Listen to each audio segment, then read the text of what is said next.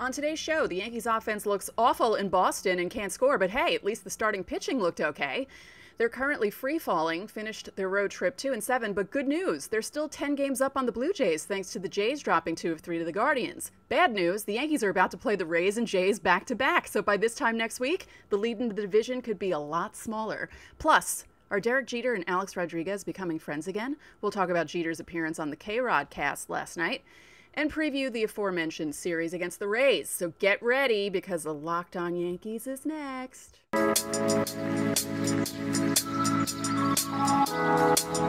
You are Locked On Yankees, your daily New York Yankees podcast. Part of the Locked On Podcast Network, your team every day.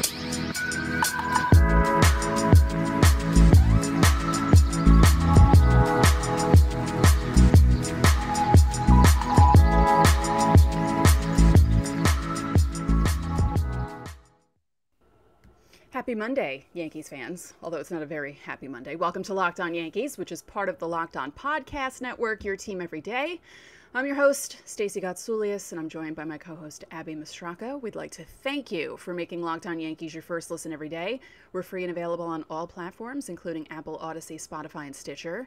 And you can watch and subscribe to us on YouTube.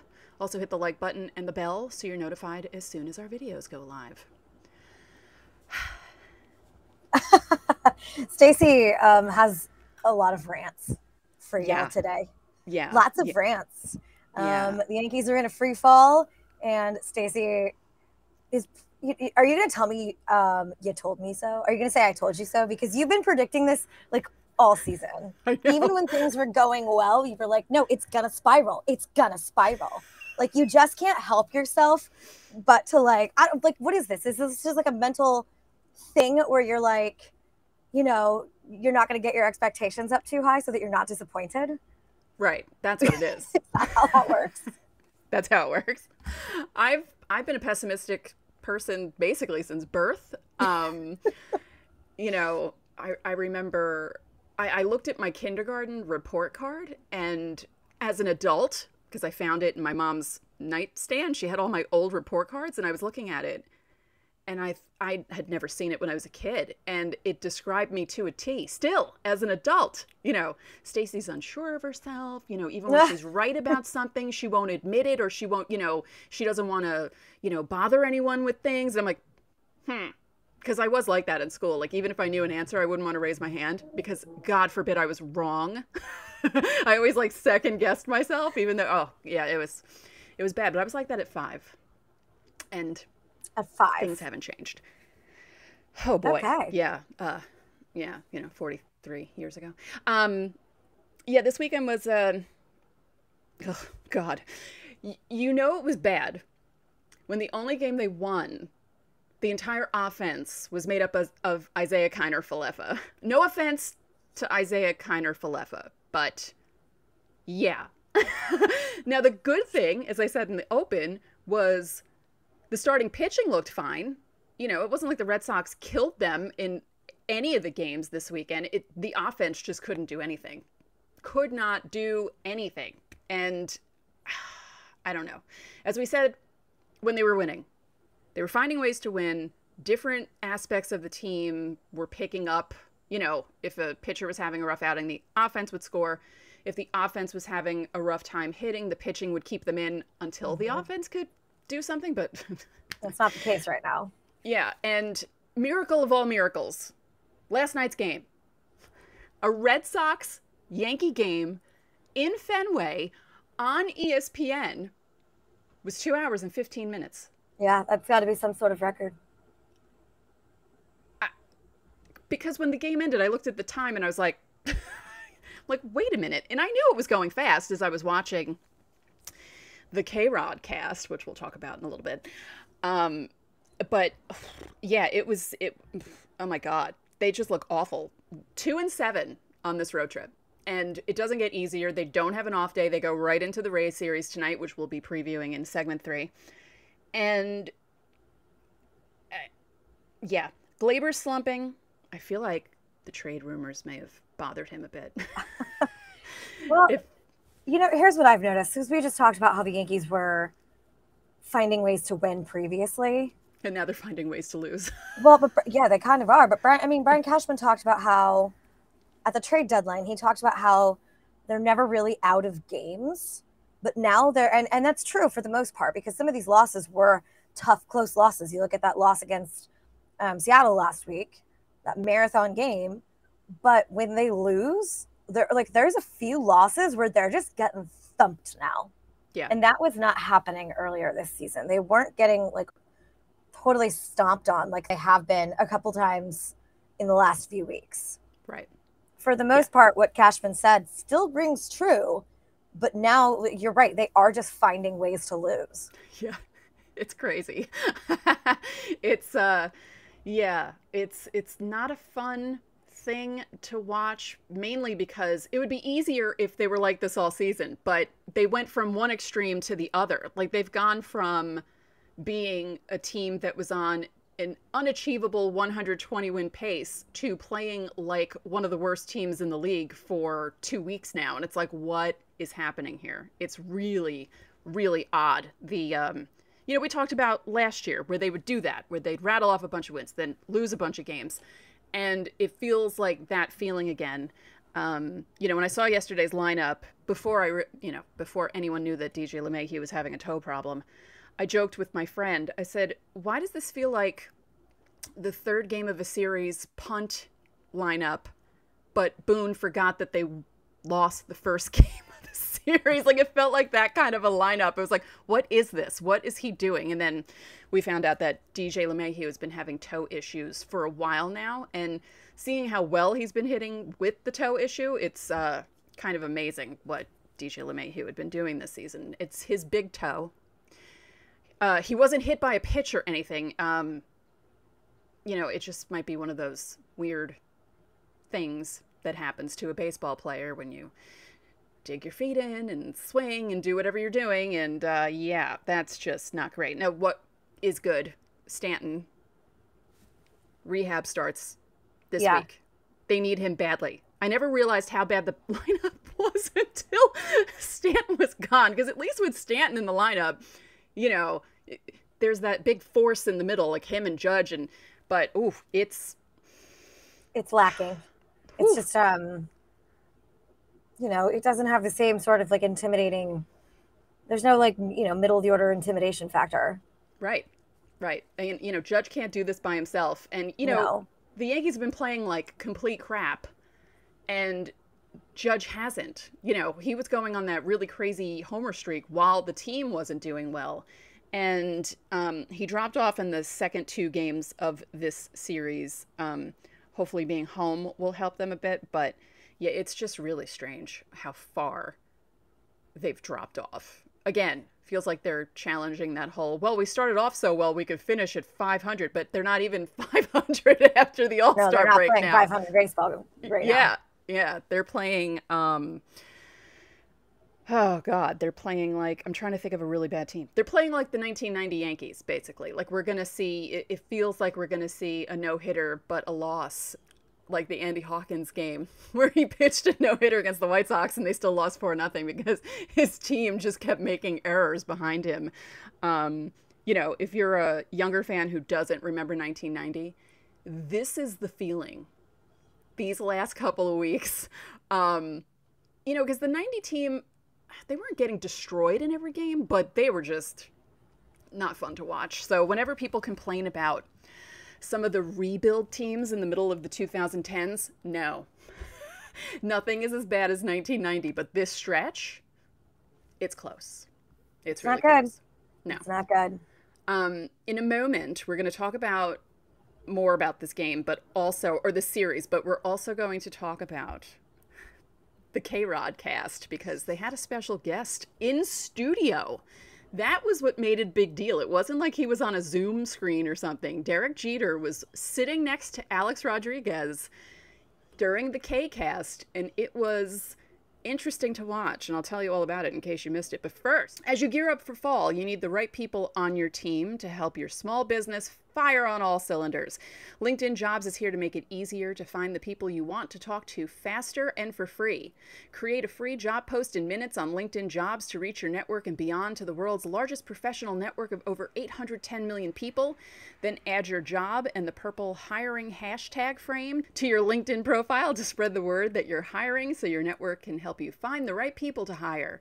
Simple tools like screening questions make it easy to focus on candidates with just the right skills and experience so you can quickly prioritize who you'd like to interview and hire. It's why small businesses rate LinkedIn Jobs #1 in delivering quality hires versus leading competitors. LinkedIn Jobs helps you find the candidates you want to talk to faster. Did you know nearly 40 million job seekers visit LinkedIn every single week? Post your job for free at linkedin.com/lockedonmlb. That's linkedin.com/lockedonmlb to post your job for free. Terms and conditions apply. Thank you for making Locked On Yankees your first listen every day. Subscribe now to Locked On Yankees on YouTube or wherever you get your podcasts so you get notified when each episode premieres. I was so excited when they announced that Derek Jeter was going to be on the K-Rod cast, as they call it, because I knew it was going to be awkward. I knew it was going to be uncomfortable. I knew that Jeter would want to be anywhere else, but he put on his big boy pants, he sucked it up, and he was sitting there next to Alex Rodriguez, and it was just as awkward and uncomfortable as you could imagine it to be. And it was fantastic. Wow, I'm bummed I missed it. I was catching up with a friend last night who's been on the, wedding circuit this summer. I have 2 more left. I was, I was talking with one of my editors this week and I was trying to give him my schedule and he's like, how many weddings have you had this summer? I was like, well, only 1 so far, but I did have 2 bachelorette parties. And my friend that I saw last night, she's already been to, I think she said 6 weddings this summer and she has 1 more left. Oy. Yeah. So what we're seeing right now is like, the 2020 weddings were all pushed to last year. So then nobody who got married last year could get their venue or whatever. So now everything's it just feels like a tidal wave. Right. And I had it on, we had it on in the background, but we were just kind of catching up because we haven't seen each other in a long time.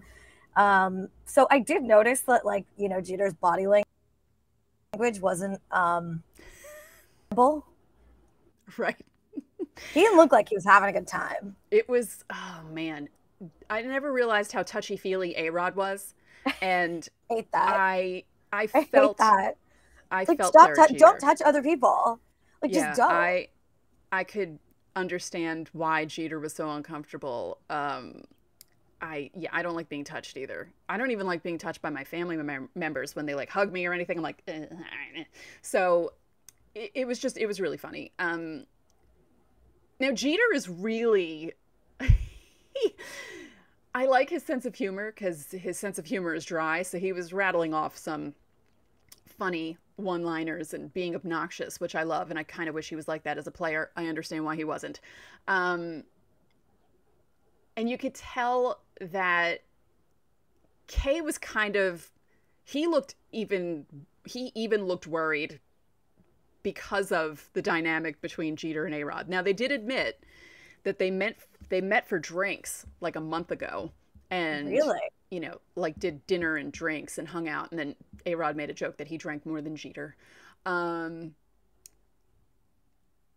Jeter said, he basically was I think he kind of listened to his wife's advice in the series, because he basically said, Gerald Williams passed away recently, and Derek and Gerald had been close since he was a rookie. Gerald took him under his wing, and they were very close friends until Gerald passed away. And he said that his death kind of made him realize that he shouldn't hold grudges and that you only live once and that, you need to move on from things. And I was like, interesting. But you could tell that he's just not that comfortable with A-Rod yet. But again, there was too much touching. A-Rod is very touchy-feely. I don't know. He had 2 cups last night, and I don't know if one was filled with alcohol and the other one wasn't, but something was going on there. There are just some people who are like that. A few weeks ago, I was at a bar, and a guy put his hands on my shoulders to get past me, and I turned around, and I was like, don't do that. Yeah. Don't do that. And he's like, sorry, I said, excuse me, I'm just trying to get around you. And I was like, you can get around me without putting your hands directly on my shoulders. I was like, tap somebody on the shoulder. And he's like so taken aback by the fact that I was like talking to him like this. I was like, you don't need to touch people like that. It's very uncomfortable when you don't know them. And he's like, I'm really sorry. Like, I'm genuinely, he did seem like very apologetic and like he didn't understand what he was doing wrong. But like, note to the people out there who think it's appropriate just to like touch people, it's not. Right. A-Rod, stop touching people. I don't care if they're your friends or your co-hosts. Make sure that they like are okay with that. Right. He was touching his leg. He was touching his shoulder. I mean, it was really touchy-feely. My they mom were telling feels some the need to touch my face all the time, and I hate that. I tell her all the time, I'm like, this is a violation of my personal space. You can hug me. You do not need to touch my face. And it's like the more that like I tell her no, the more she's like, oh, but like I have to. I just want to touch stop touching my face, Patty. Yeah. Don't touch my face, Patty. Touch your own face. Right. Not mine. Oh, no to face touching. Oh, that would, it's bad enough when people touch my hands. I get all, I mean, like you were saying with your mom, I'm the same way. I'll demonstrate on YouTube if you're listening. I'm holding up a glasses case and I'm holding the very end of it. And I was handing my mom the TV remote one night and I don't know if she purposely did it, but I made sure, I mean, it was like I was holding it with my fingernails to make sure that it was on the very edge, and she grabbed my hand and I was like, I can't, no. So that I feel bad, Derek but Jeter. I just feel like my mom feels the need to violate my personal space because she feels like she has the right to do that because she gave birth to me or something. Right. I don't know. And you know, A-Rod doesn't have the right to violate Jeter's personal space just because they were double play partners once. Right. And they had sleepovers, which they discussed. And Michael K joked about that. He's like, you know, was there popcorn and like pajamas? Like what was happening here? And I'd really love to see what A-Rod's pajamas. I feel like Jeter's probably just like a shorts and t-shirt guy, but A-Rod probably has like silk, you know, a matching silk maybe with pinstripes on it. So A-Rod did tell a funny story. He was still with Seattle. He was staying over at Jeter's apartment on the Upper East Side. And the Yankees didn't have to report to the stadium till noon. But the Mariners, Lou Piniella was like, no, you guys got to get there at 10. So Jeter basically said to A-Rod, yeah, don't wake me up. He's like, do what you need to do. Go out, go to the stadium, but don't wake me up. So A-Rod was joking about how when Jeter first started out, like there was nothing in his refrigerator. And Jeter's like, yeah, it's still the same way. There's nothing in my refrigerator. He's like, you know. And A-Rod was looking for cereal to eat for breakfast, and he found some Lucky Charms, and he ended up putting orange juice in the Lucky Charms because there was no milk, and that's how he ate his cereal. And then he joked that he did really crappy that day because he had the Lucky Charms with orange juice. And I was like, it's Lucky Charms. Just eat the marshmallows out of the box like everybody else does. Right. Like, you don't even need milk. Just eat the marshmallows straight out of the box like all the other kids do. Orange juice with Lucky Charms, that is like, that's just a sugar bomb. That's too much. Yeah, that's probably why he played like crap later that day. Yeah. You know, there were some moments that weren't awkward, and you could tell, like, you know, Jeter was laughing along with A-Rod, but mostly it was uncomfortable and awkward. And, like, especially, you know, Michael K did the whole, like, inside the actor studio / center stage quick thing, like, you know, if you were in a foxhole, who would you want to be? Who was your best, you know, teammate? And neither one of them said each other. And it was just really, it was like, oh, okay, yeah, great. And then Jeter threatened the producers because they were talking about the infamous SI shirtless shortstop photo shoot. And Jeter said, if you put this up, I will never be on this show again. And then like a minute and a half later, the producer put the picture up anyway. And he's like, all right, I hope you enjoyed this because I'm never coming back. It was really funny. Yeah, that's fair. Yeah. It was funny. I was watching it until Tyone gave up the home run to Devers and I'm like, click. And I couldn't watch the rest of the game. I was like, I can't do this to myself. I cannot. This weekend was too much for me. But yeah, the K-Rod cast is weird and uncomfortable. Paul Simon was on. Bob Costas was on. I missed Roger Clemens. He was on. He came on after Jeter. And well, look, this is just sort of what happens in TV. Like, I worked in TV, so I've been in the room where they are discussing how to replicate successful shows. You know, the debate Jamie Horowitz, who sort of invented debate TV. Fox Sports brought him over from ESPN to, start their own debate programs. I don't know. Look, I don't watch any of those hot take programs. Yeah. I'm not going to talk too negatively about them because I do have a lot of friends who work on those shows still, and they are really great people and they're good at their jobs. But I just don't, the format to me is not necessarily super legitimate. I don't understand it. But, replicating Manning casts, they kind of caught lightning in a bottle with that. And I knew that this is what they were going to do. They were going to try, networks were going to say, how can we make this work for baseball? How can we make this work with even for football with 2 other players? And I knew this was going to happen the minute Manning cast became such a success. And I thought to myself, you can't right. replicate this one. You caught lightning in a bottle. You can't replicate this one. And sure enough, they went out and they tried to replicate it in baseball. And I just don't think it's just not what they wanted it to be. It's not. And look, maybe they didn't want it to be just like Manning cast, but I don't know. Are the ratings good for that? I haven't actually seen the ratings. I think, I don't know. I've thought about this a lot because maybe there's just better players out there who they could replicate it a little bit better with. Well, I feel like the thing that works with the Mannings is 1, they're brothers. 2, they're both really funny. They really are. And they like ribbing each other. And that's what makes it work. It's hard in baseball and hockey because both of those sports don't know how to market personalities. Right. And a lot of the time you get into the locker room, the clubhouse situation in both of those sports, and the leaders in the clubhouse, or maybe not the leaders, but team leadership, front office doesn't want you to have a personality. They want, Lou Lamoriello is a perfect example. He doesn't want anyone to have a personality. You play for the name on the front of the jersey, not the name on the back of the jersey. And it's supposed to be this big homogenous, just team blob without any, the playing style is supposed to be the personality of the team. And that I think that's an outdated mindset. And so what happens now is when you're trying to target guys who could be really good in the media, we don't have a lot of personalities. We just don't have a lot of personalities because for so long, these sports have not really wanted them to have the players to have personalities. We knew Peyton Manning was funny. He did SNL. Oh, he was funny on some of the commercials, we knew Peyton Manning was already funny, but the NFL also lets you have a personality. So trying to target guys for media jobs, it's going to be interesting over the next, let's say 5-10 years, as some of these guys who are maybe the last generation of players to not be able to show their personalities on the field are retiring.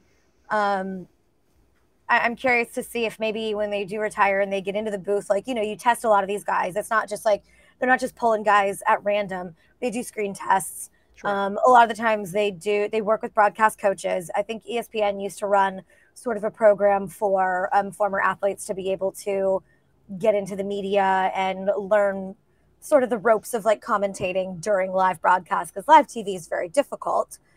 But I'm curious to see if maybe we are going to start to see different personalities in the media. And look, A-Rod was always a polarizing name. He's a name that's going to get a lot of ratings. And I have a friend who worked with him at Fox Sports who said he did put in a lot of work as a broadcaster. He didn't just go in there, and he works with the researchers and he works with the producers. He's not just going in there and sort of talking out of nowhere. Yeah, sometimes it seems like his baseball takes or commentary is a little bit unformed or dated, but he is working to try and be a good broadcaster, and he's working with the researchers.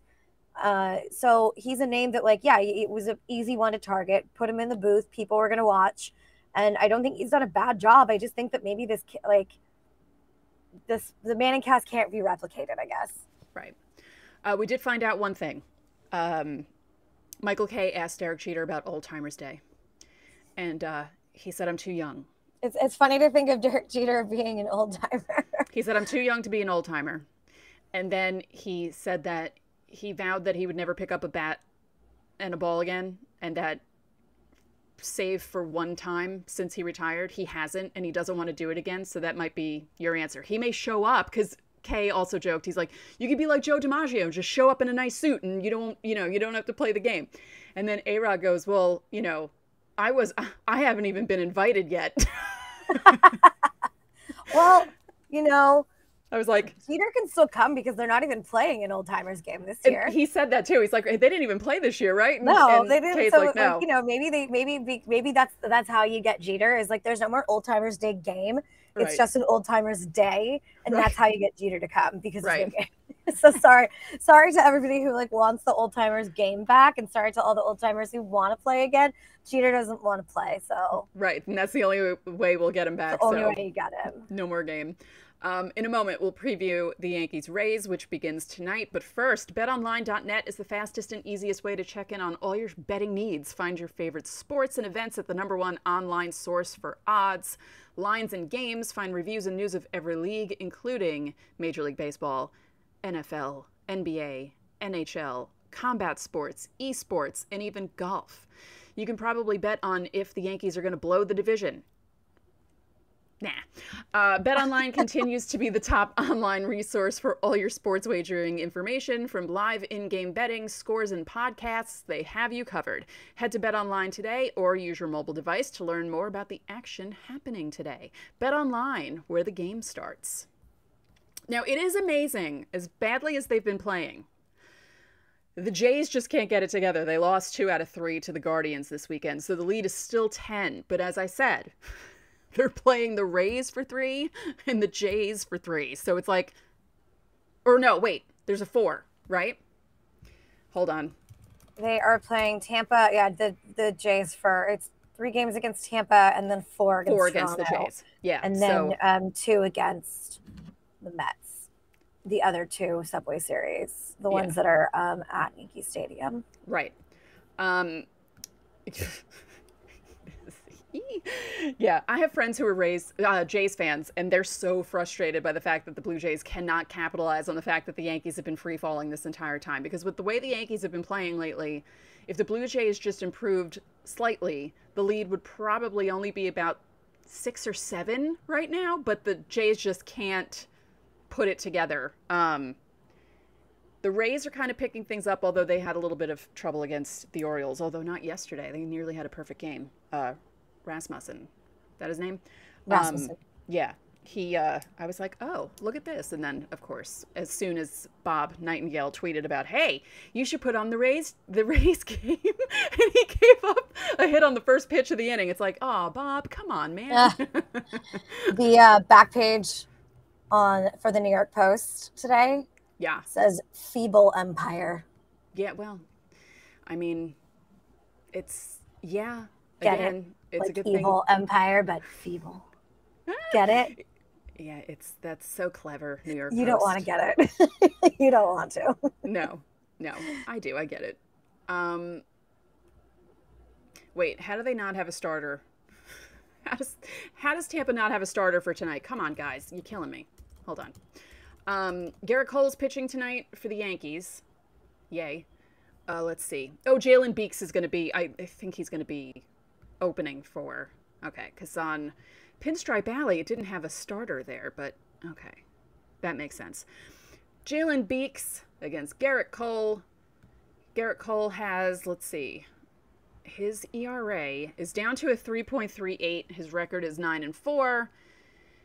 That's in 23 starts. He has an AL leading 178 strikeouts in 138 and 1/3 innings. It's Monday, people. I can't. Jalen Beeks is 2-1 with a 2.35 ERA in 29 games, 6 starts, because they're the Rays. 46 innings, 55 strikeouts. And tonight's game, I believe, is just a regular. I think every game is a regular yes game. On Tuesday, Nestor Cortez against Jeffrey Springs. Also a 7:05 start. Cortez is 9-3 with a 2.67 ERA. He seems to have bounced back from that little bit of a rough stretch. Jeffrey Springs is 4-3 with a 2.56 ERA. Now, Cortez has 125 strikeouts in 118 innings, which you always want the strikeouts to be more than innings, because that's a good sign that, your pitcher is doing well. That's why Cole with his 178 in 138 innings is pretty good. Jeffrey Springs, 91 strikeouts in 84 and 1/3 innings. And let's see, 23 games, 15 starts. So this might be another game where the starter for the Rays is only in for like 2 or 3 innings and the rest of the guys are coming in from the bullpen. Tyler Glasnow was throwing because he had Tommy John last year with the whole sticky stuff thing and the debate and everything, and he seems to be making his way back, which would be very big for the Rays. It seems like a few teams are waiting on guys to come back, including the Yankees, to help them down the stretch run.